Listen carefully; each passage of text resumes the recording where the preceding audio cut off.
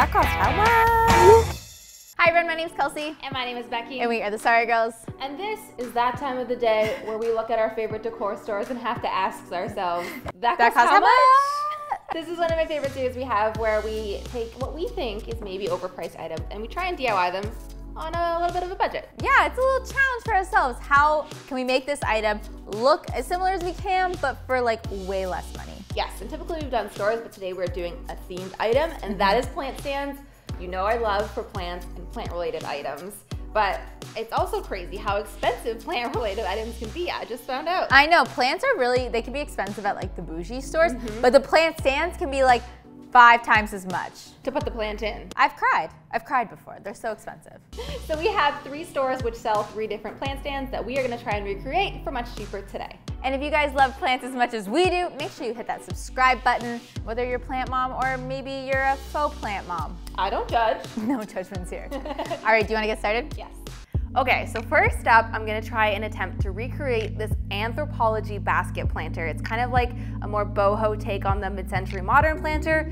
So this retails for $170 US for a set of 3 of them. So if you boil it down, that's $56 for one of these basket planters. I think that's a little steep, so I think I'm gonna have some fun today trying to recreate it for a lot less. One of my favorite parts about this recreation today is that I get to use a thrift store item because I love buying things from the thrift store. It's so good. So if you look at the picture, it almost looks like there's a little stand with the legs and then there's a basket on top. So that's how I think I want to try and attempt to recreate mine today. So we're gonna start by making the little platform with the legs first. So speaking of the thrift store, when I was there last, I saw this decorative bowl plate. I see things like these all the time at the thrift store, so it should be easy for you to find something similar. We just need it to be wood and we need it to have like a curve to it a little bit so our legs can point out. So this plate from the thrift store cost me $2. To make the legs, I'm gonna be making them out of a basic wooden dowel, but to attach them, I thought I could use these copper caps. They're to go on the end of copper pipes, but they're the perfect size to slide a dowel in to help hold them into place. So I picked up 3 of these since we need to make 3 legs, and all of them together only cost me $2. My first step is to pre-drill 3 holes into my copper caps so it's really easy to get screws through them. I'm just using a small little drill bit and drilling through the copper caps to make a little hole. So I want to place my 3 legs kind of evenly around the bottom of this bowl, and I literally couldn't think of a better way to space out 3 spots on a circle other than to use a piece of string. So I cut a piece of string to the size of my circle and then laid it out, figured out how long that was, divided it by 3, put 3 little pen marks onto my string and wrapped it back around so then I could figure out where the 3 little spots were that were evenly around the circle. Next up, I have some construction adhesive here, which is just basically really strong glue that I'm gonna use in combination with my screws to stick it on. So I'm adding some glue onto the top of the copper caps. And then you need your 3 little screws. I'm using the tiniest ones I could find, or I should say the shortest ones I could find because my bowl wasn't that thick. And then I'm just screwing through the holes in the caps with the glue to secure them in place with a screwdriver. So now that my copper caps are all completely dried and secure onto my plate, it's time to move on to the legs. So to do this, I'm gonna use a wooden dowel. This is a 4-foot one, and this single dowel only cost me $4, and I'm gonna use this to make all 3 legs. I conveniently picked up a dowel that fits perfectly inside of my caps so that it's nice and snug. So what I'm gonna do is just divide this whole dowel by 3, cut it to that length, so then we have the 3 legs. So I just used a handsaw to cut my dowel into 3 different parts. Then I used a sander to just sand the one end nice and straight, and then I sanded off the other end to make it a little bit more rounded to look a little bit more polished and finished. So next up, this part was a little frustrating because the color of the dowel was so close to being right, but perfectionist me knew that it was a little off, so I wanted to stain it kind of more of a honey golden color, which unfortunately does add another $8 worth of stain onto the cost of this project, so you could skip it if you wanted to, but I wanted to stain it, so I'm staining it this honey color and they look beautiful. It's time to glue them into place. So again, using my strong construction glue, I'm gonna put some glue in the caps and then stick the legs in and let them dry completely.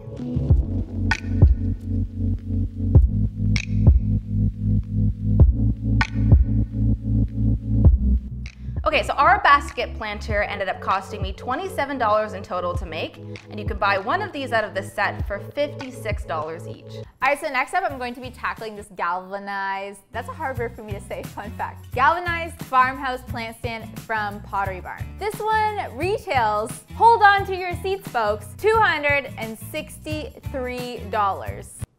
Yeah, Well, guess what? It's not gonna cost us that much to make. So first I'm gonna start with my 3/4 inch by 3/4 inch pieces of cedar wood. They're like a square dowel. I got 5 of these and they were $3.30 for all 5.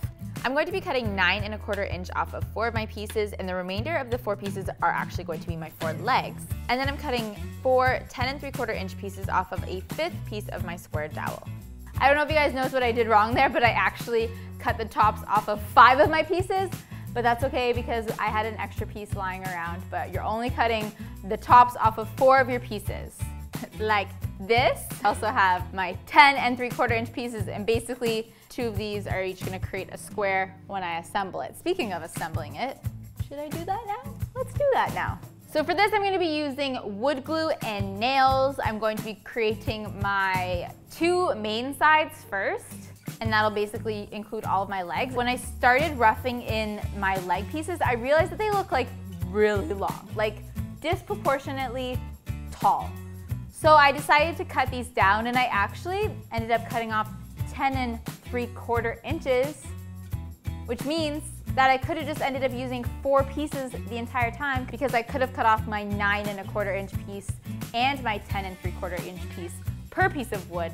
So essentially, save yourself a couple cents and only buy 4 pieces of 4-foot pieces of wood. Obviously this all depends on the size of your bucket, but our bucket is about like a 9 inch by 9 inch top. So next up I'm going to add my legs using the same method of wood glue and nail gunning it. All right, this is the majority of it, we're done. And obviously I need to clean it up. I want to wood fill some of the nail holes, as well as give it a nice sand. So that when I paint it black, it really looks like metal and not so much wood. Look how light it is. Oh God.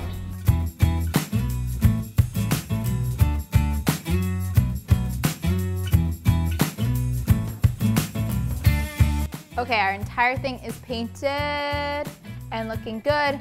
And a little can of paint at the hardware store, like the sample ones, will run you about like $3.70, something like that. And next up we have our bucket, which will run you about $3. And all I'm gonna do is take out the handle, and it's ready to use as a pot.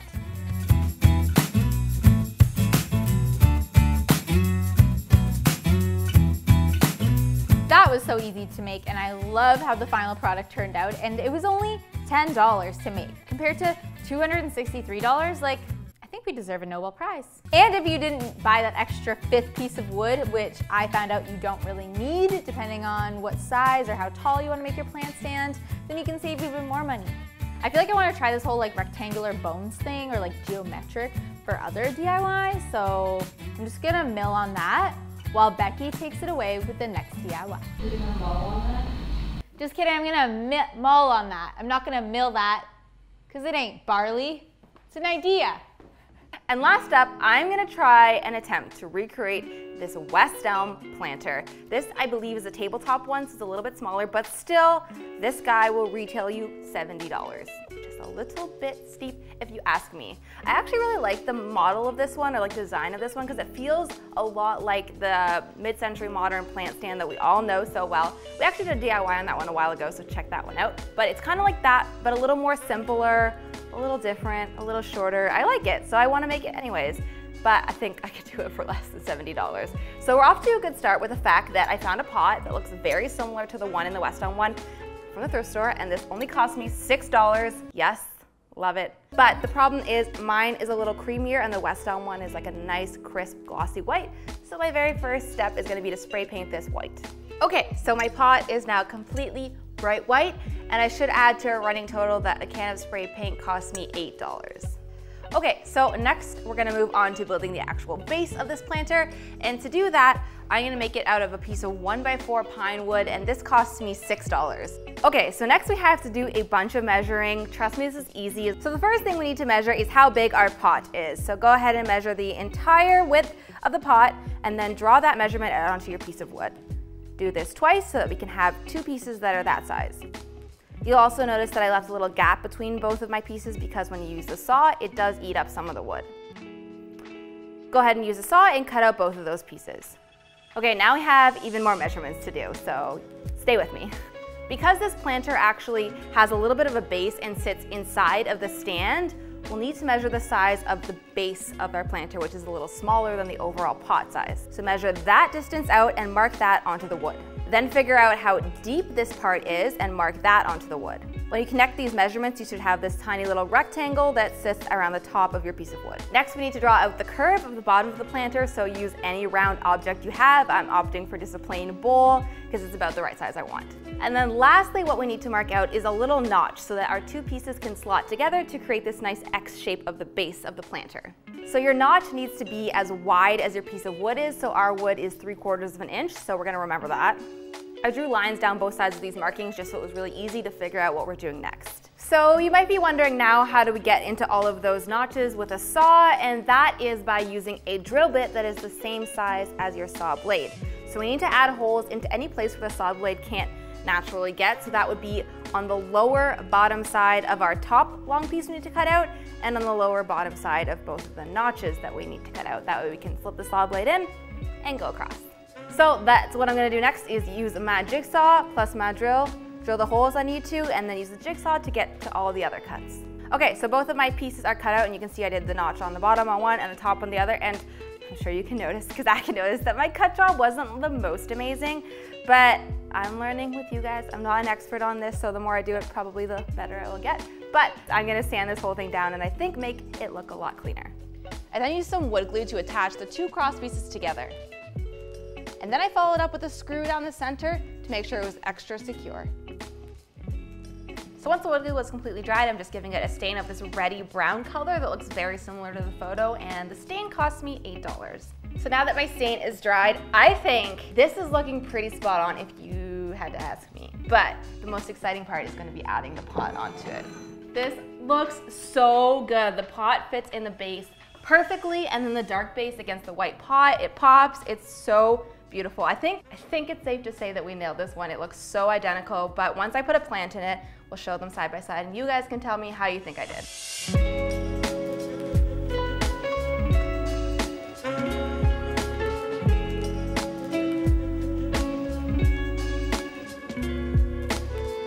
So in total, this pot cost me $26.50 to make, and the original one retails for $70. All right, guys, tell us how you thought we did. I mean, I think pretty good this time. If you want to judge us on more of our attempted recreations, we have a full playlist of That Costs How Much videos that we've done, which we will link below and in the cards for you.